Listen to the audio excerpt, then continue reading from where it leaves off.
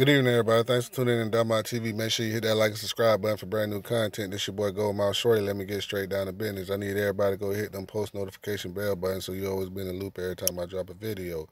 Now, hit them cash apps too, man. You know what I mean? And support your dog at Mag Promo. You know what I mean? MAGPROMO. And I'm going to go ahead and give y'all the news of the day, man.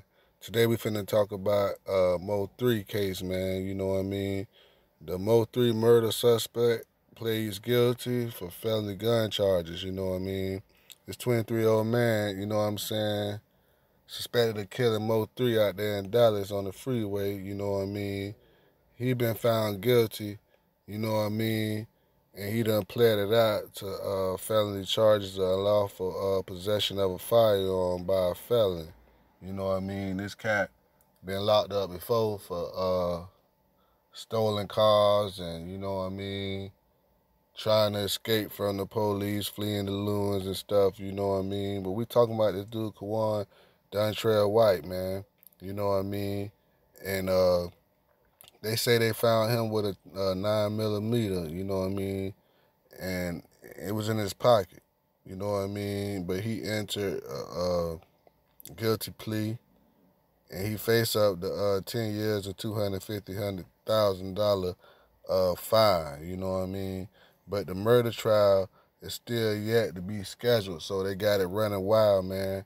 This cat, Kewon White, who supposed to kill Mo 3, the Dallas rapper, his charges running wild, 85%, man. He might be doing 10 on this, and then he might have to do another life sentence consecutive, you know what I mean? But word is, man, he was getting beat up in the county, so he had checked in anyways because he had already been locked up for a long time, him and his affiliate, Devin Brown, you know what I mean, because they got indicted in 2021 for killing both, you know what I mean.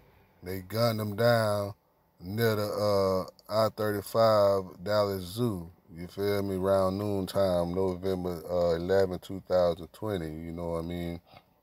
The gunman drove up alongside Mo 3 before getting out the car and approaching his vehicle. Mo 3 fled on foot, and that's when the man proceeded to chase him and firing multiple rounds, fatally striking him in the back of his head, you know what I mean?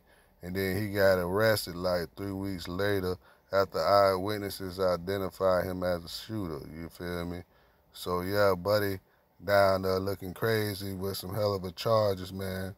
We gonna send out condolence to Mo 3 family, man, and hopefully they figure everything out, and whoever did it, man, they get justice for the family, man. But that's all I got to say in this Mo 3 case, man. Peace. I'm out.